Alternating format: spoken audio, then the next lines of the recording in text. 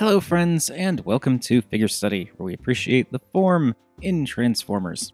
Today, I'm unexpectedly taking a look at Robots in Disguise Megatronus, the Toys R Us version specifically, which will make more of a difference in robot mode. I was visiting my parents over the weekend a couple of weeks ago and stopped by a local toy shop that I go to sometimes while I'm there called the Toy Vault. If you're ever in Connecticut, definitely worth checking out because they actually sell like used toys and stuff like that, so you can get some Transformers and other figures for a pretty reasonable price, I'd say. Not like a sponsored thing or anything, I'm just saying if you happen to be there, look them up because they're cool. But anyway, I was wandering through the store and actually found a bunch of different figures used that were ones that I wanted to get. And one of them is Megatronus here. And yeah, so I have Megatronus now, and this is a very fun figure. I actually really like this guy, despite his simplicity and being in the RID line, which is very simple. Like, that's kind of the whole thing. Because, you know, it's the much more kid-oriented line, like even more kid-oriented than the regular Hasbro lines. And this is the Warrior class figure, the one that's, I guess, what you could call closest to not being ridiculously dumbed down, but still simple. And as I said, I really like this figure. Megatronus is, I guess this qualifies as an H-tank? Maybe? I don't know. I don't really care that much, but it's pretty cool.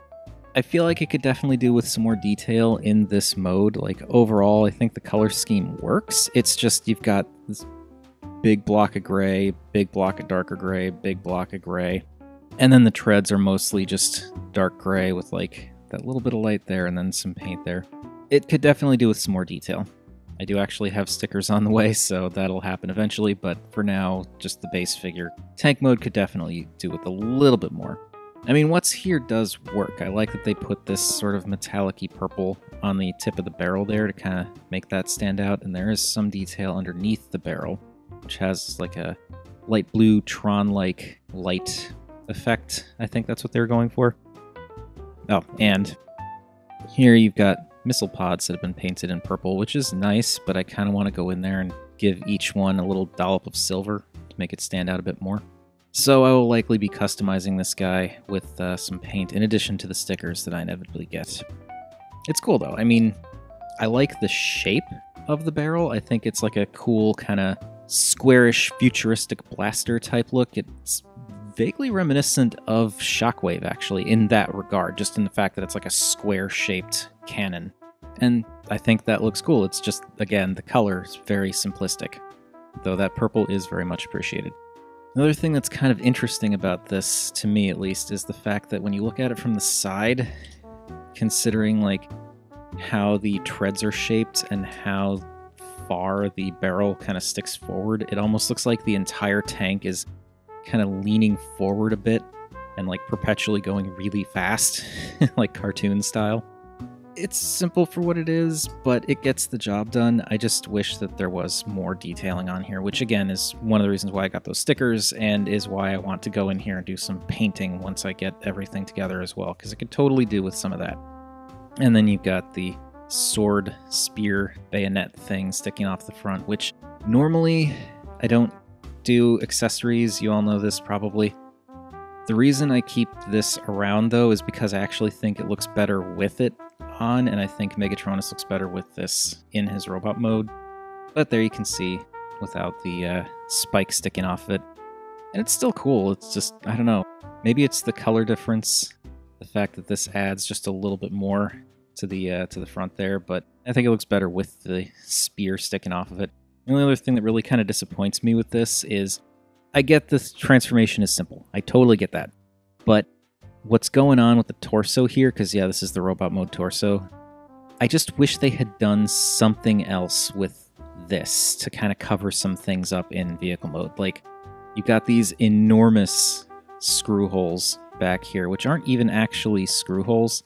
If you look in there, they're just holes. They are just holes. There are no screws in there. That's actually where the ball joint connects for the shoulders there. So I don't know why those enormous holes had to be in the back there. And I'm also somewhat disappointed with the fact that this is open up top here, so you've just got robot head sticking out. that could have been covered up, I feel.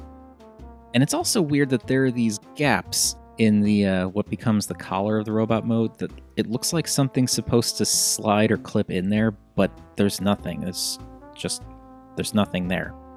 All I can figure is maybe they cut that out to like save on plastic, maybe, but it's so little that it doesn't really seem necessary, and it just makes it seem like something's supposed to go there. I don't know. There are some things about this that are just weird to me. Still, overall, I do very much like this figure. And one of the main things I like about it is the fact that the engineering is actually a lot of fun.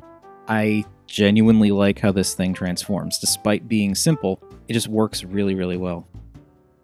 Alright, so that is just about going to do it for Megatronus' tank mode, but first, we got to do some size comparisons. So, there he is with a Power of the Primes Deluxe, and, you know, he's a warrior class RID figure, so he's roughly the size of a Deluxe. Shouldn't really be any surprises there. Not really. And you know what? I'm making the decision. I am actually going to walk through the transformation rather than speed it up. Just this one time, because I want to go over why I like this transformation so much. So, starting with the legs, it's going to hinge this forward, and then this bit folds around, and then it disconnects from here and folds down, and that makes a leg. And I actually really like that transformation. It works really effectively. And you can see here how this totally works as tank treads, but like as soon as you fold it around and close that up, that makes a really convincing shin. It's simple, but really effective. I really like that. And there you've got the lower body. And then turn that around. Split this. Then I do 2 clicks on the shoulders to bring those in. That around. Flip up the head, and when you close this, that pegs in there and locks the head in place. Which is, again, a simple thing, but actually very effective. I like it. I like simple and effective tricks.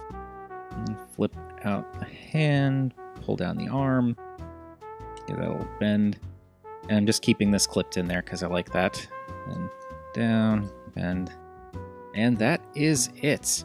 It does not take much to transform Megatronus, but I just love that transformation. It's a lot of fun. I really like how the arms don't even hide. They just fold up and become, like the arms and the shoulders become almost the entire cannon. And moving him back a little bit. There we've got the Toys R Us version of Megatronus in robot mode, and I really, really like this. Here definitely works better, I think, because you get a little bit more color in the chest and the head there that's revealed, as well as the knee bits. And then everything else is pretty much the same color that you get in tank mode, but it's broken up a lot better. I think because of the fact that the arms split and go off to the sides, you've still got that like light gray, light gray pattern going on, but like it's not an enormous chunk in the center. It's now 2 smaller sections on the sides. And the legs are broken up nicely with the silver and the metallic purple, which is echoed in what is now the sleeves, or cuffs rather. And you might notice he is missing his AR code, or whatever the heck it is, that little poker chip looking thing that's supposed to go right there. That's because the other day I peeled it off, because those things are ugly and I hate them, and I've got some repro labels coming that'll replace them anyway, so just imagine a white sticker with a purple Decepticon logo in there, and that's what that would look like. I do think that the white in there kind of broke up the chest a little bit better, color-wise, but I still hated it, so for now this is fine. But yeah, I really, really like this. This is a very cool figure, which, like I said, has simple engineering, but it gets the job done remarkably well. Got a nice silhouette, nice proportions. The legs are much bulkier than anything else, which is a bit of a standout. Like, just from the knee down is like enormous compared to the rest of his body, but it's okay. Doesn't bother me too much. And it's not that uncommon for Transformers or other robot designs to have large legs. And he's got the scalpel, spear, halberd thing attached to his arm, which is where I prefer to keep it. I think it's meant to be unclipped and held in his hand, which is kind of It's okay, but I just think it better clipped up there. Though I do like the fact that because of the way he transforms, you can bend his hand down so you can have like that semi-relaxed stance, which I always enjoy. I said this with the Centurion, the Hearts of Steel Bumblebee figure, where I just always like it when you've got figures that have melee weapons that can angle their hands down like that. That looks really cool. Though I do still prefer having the blade on his arm as opposed to being held. Now, this is pretty much the reason why I wanted to get the Toys R Us version as opposed to the other version. And it's also why I was glad that they had the Toys R Us version at the Toy Vault when I went looking for stuff. Because this is the mask-closed version of the head. As far as I understand it, the other version of Megatronus is the exact same figure, except the visor is up and you can actually see his face. I know there are people that prefer the one where you can see Megatron's face, or Megatronus's face. I am not one of those people. I actually really, really like this. This has totally got a knight/gladiator vibe, which I think really works for what little I'm familiar with of Megatronus. As you know, he's a gladiator, so it makes sense. And I just really like this. I like this design a lot. It's very simple, but it looks really cool, and I like the 4 glowing slits for the eyes. Very cool. Alright, now before wrapping this up, let's move Megatronus off to the side there for size comparisons. And here you can see he is roughly the same size as a current Power of the Primes Deluxe. Just a tiny bit shorter at the head. Granted, you know, got a nose cone sticking up behind his head there, but just going from the top of the head, it's pretty darn close. In other words, the Warrior Class RID figure is Warrior Class. What do you know? But anyway, yeah, that is RID Megatronus. Kind of wanted to get this out of the way for a couple of reasons, because I've got the stickers coming, so I wanted to make sure I had this done first. And also because, as simple as this figure is, I actually really, really like it. Like, this is a bring to work and mess around with it just for fun kind of toy. You know, I'm going to echo everyone else and say that if you have the opportunity to get a hold of this guy for a good price, definitely take it, because very, very cool figure. But that is going to do it for what I think about Robots in Disguise Megatronus, the Toys R Us version, because of the faceplate there. What do you all think of Megatronus here? I know RID has plenty of detractors, but I feel like even people who hate on the line have to admit that some of the figures that came out of it are actually pretty good. Whether or not they're to your taste is another matter entirely, but I don't really think there's much in the way of arguing that this guy is actually pretty cool in terms of his engineering and stuff.